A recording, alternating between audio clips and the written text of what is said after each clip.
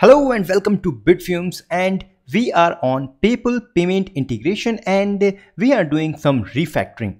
This is the time to refactor the execute codes.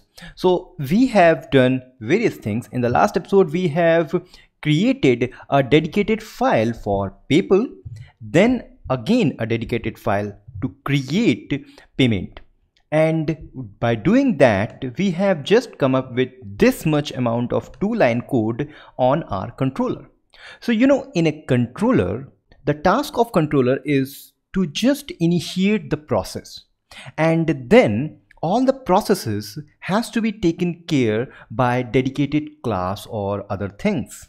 So in this class, we are just doing initiation of the class, and then we are saying, okay, payment, then create. So create the payment, and all the logic related to the creating of the payment goes here inside the create payment. Similar to this, after creating the payment, our user is redirected to execute part. So now it's time to refactor this execute. So likewise we have done for create payment. Let's create another PHP class for execute payment. Simple PHP class, and we know we need to extend PayPal. This is the class where we have the credentials. Now let's again create a function. So public function and execute. This is the function I'm going to create, and let's copy everything from here so that we can refactor it. So cut from here, paste it here. So as we know, we just need to remove this one because we have extended the PayPal class, which already includes these credentials of API context. So let's go here, and the first thing I'm going to do is using this as a this arrow API context. Let's import this class. Yeah, we have done that. So you can see we are getting the payment via this payment ID. So let's do refactor. So Control T, refactoring to a method, and I will say get the payment. It's a protected function, create it. So that's done. Then we are creating the execution. So let's again refactor to a method, and I will say create execution, and that's done. Then we are initializing the transaction, and we are using transaction here. So what we can do, you can see we are initializing detail, and then we are using these details. So refactor this to a method. So it's details, it's done. And then amount. So let's grab this from here, paste it here, and then refactor. So method of amount, that is also done. And now the last time is for transaction. So let's say once more for transaction. Yeah, this is done. And then we are using a transaction here on the execute. Then we are saying payment, execute it, and let's use API context here also. So we have done that, but like we can inline things.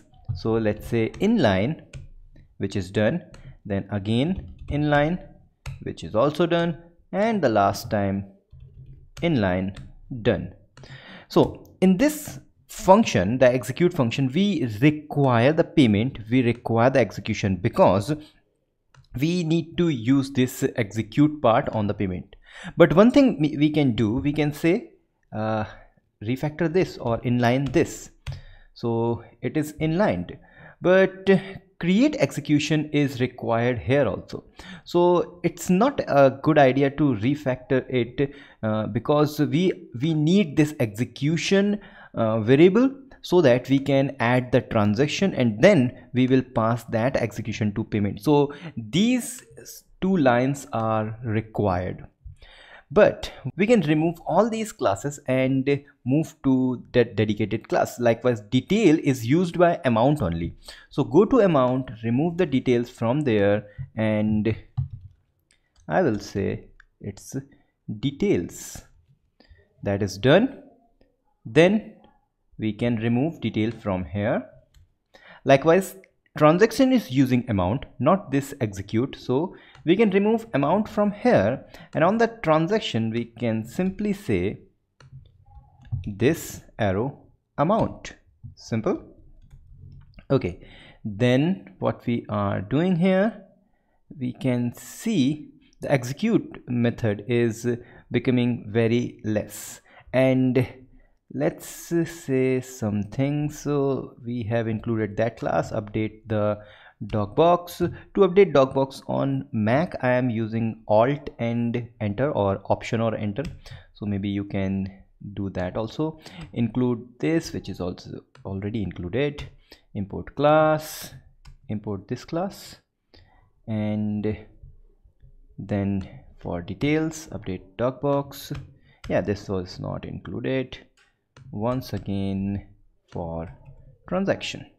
Okay, so these things are done. So let's go on Chrome and let's see the result. So yeah, we have, but I think I forgot one thing. Yeah, I need to call this class here.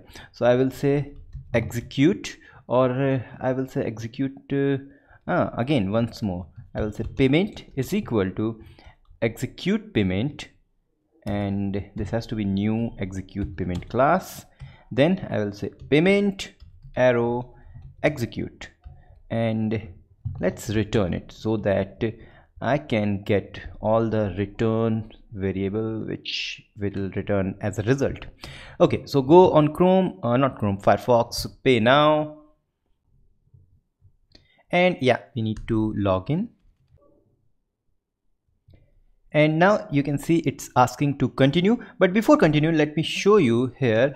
If I log into my Sandbox account, and let's see the amount we have till now on our Sandbox account, which is $152. So let's continue here, and it will authenticate the user and redirect to the execute part, and then we will see the result. And yes, you can see we are having this result, and if I now refresh here, we will see updated $162 approx. It's 171 because yeah, $18 plus. Okay, so it is done, and yeah, that's for the refactoring. But still, wait, we have to do some more refactoring, because our create payment and execute payment has some similarities. What are the similarities? Like this, see this detail file here, and see this detail here. Not file, it's a function. So these two are exactly same. So why not pull this into our base class? So again, refactor, and I will say pull, and pulling detail class. So refactor.